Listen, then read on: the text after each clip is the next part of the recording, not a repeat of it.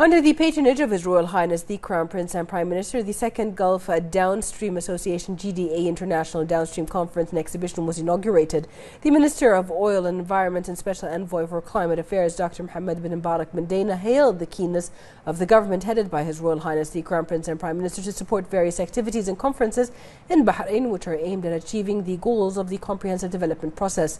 He noted that Bahrain has made many developmental projects in this vital sector, particularly the Bobco Refinery Modernization Project, adding that it will achieve the desired transition to a new phase through the use of industrial digital transformation technologies and applications of artificial intelligence.